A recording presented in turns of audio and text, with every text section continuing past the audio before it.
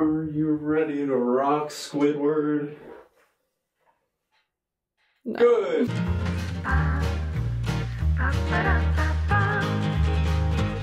Hey everybody, welcome back to my channel. If you're new here, welcome. I'm Amber Rose, also known as the Religious Hippie. You can basically follow me on any social media platform, or you can go straight to my website at thereligioushippie.com. Before we get started in today's video, obviously you know it's going to be a beginner's guide to modesty. I just kind of want to put out there that I know that this can be a hot button topic, and I just want to say that this goes for both men and women, not just for women, and to keep an open mind as we go through these things. So the first thing we're going to go over is, what is modesty? Modesty is the practice of humility and simplicity in our appearance, behavior, and speech. It is about dressing in a way that respects your dignity and the dignity of others. However, modesty is not just about covering up. It's also about presenting ourselves in a way that reflects our inner values. So basically, altogether, it just means that we should be respecting ourselves and other people. In Catholicism, we veil things that are sacred in order to show respect for them. In the same way, to respect our dignity as children of God and to show our sacredness, we should cover ourselves. We don't cover our bodies because they're bad, we cover our bodies because they're good. There is this quote from St. Alphonsus Liguori that I absolutely love.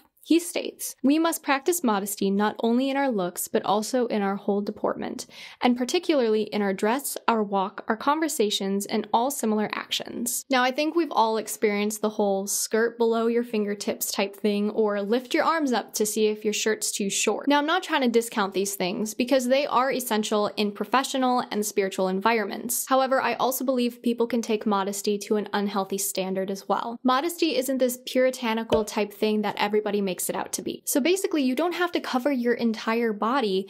The whole thing is that you just want to do it in a way that's becoming and appropriate. Modesty also looks different for different body types. For example, I'm 5'6", so a dress that comes just above the knee on me could become a thigh dress for somebody who's more like 5'9".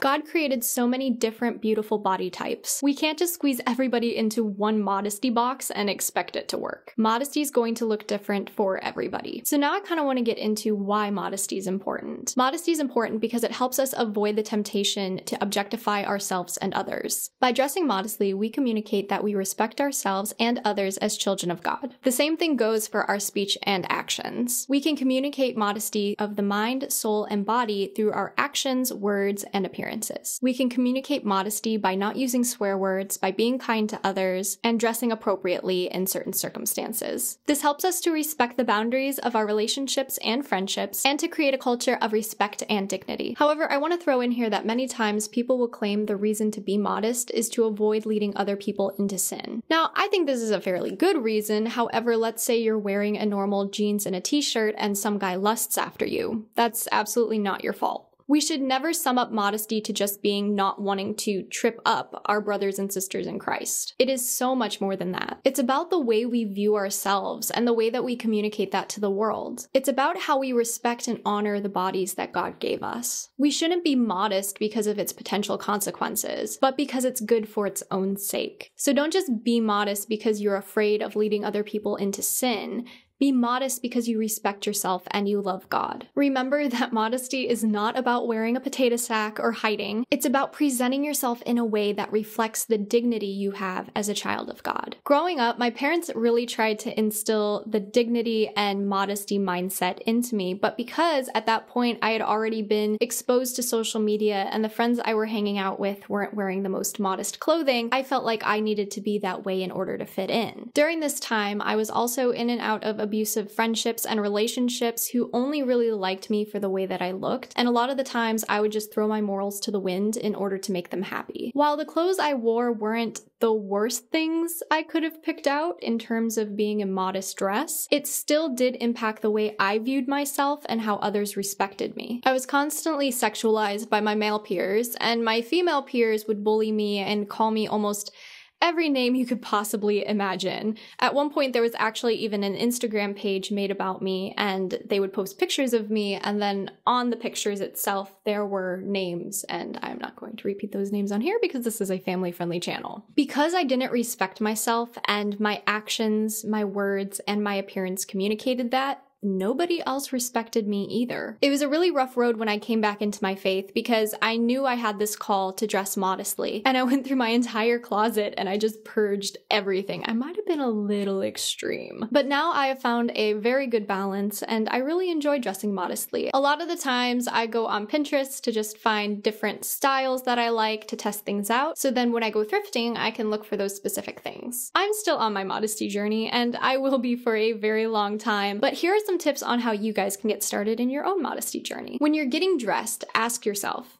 am I presenting myself in a way that respects my dignity and the dignity of others? All you need is a little practice, and modesty will start becoming second nature to you. Purge your closet. I would not suggest purging everything like I did 3 years ago, but I would do a little try-on kind of session, see what works and what doesn't, what you feel comfortable in, what you don't. When you're going through your closet, you want to get rid of anything that's blatantly immodest. This could be extremely high crop tops, see-through clothing, or clothing that you would put over a bra but your bra's still visible, spaghetti strap shirts that aren't undershirts, and booty shorts, of course. I'm not saying that you have to get rid of all of your comfy clothes. I still have quite a few comfy clothes that I wear around the house, but make sure you make a pact with yourself that you won't post yourself in those outfits on social media and you won't go out in public in those outfits. You can then go onto Amazon or you can go onto Pinterest and you can get some inspo, and then once you have the inspo and the pieces are all written out that you are looking for, you can go thrifting or,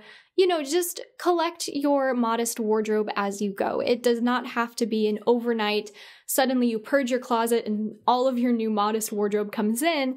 It's a process. It's something that you work up over time, so don't overwhelm yourself all at once trying to get your wardrobe in order. When you're practicing modesty, remember that modesty is also a form of humility. So do your best in social settings not to boast or talk about yourself a ton, unless of course somebody specifically asks. But even when somebody does ask, we should always talk about ourselves in a very modest fashion. If you see something that is causing you to lust, divert your eyes and offer that person up to God. We should remember that those people are somebody's mother, somebody's daughter, husband, son, brother, uncle, etc. And they are all children of God. When I'm at church and I see someone dressed very inappropriately, I will say, Jesus, I do not know what they need, but you do. Please help them. And then I move on with my day. Okay guys, with all of that being said, that was my beginner's guide to modesty. If you guys have any questions or comments, please leave them below and I will talk to you guys in the next video. Bye!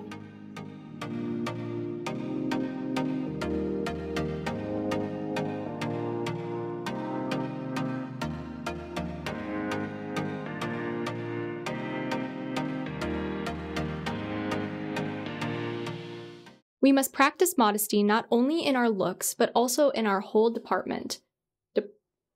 Deportment? We're deporting people?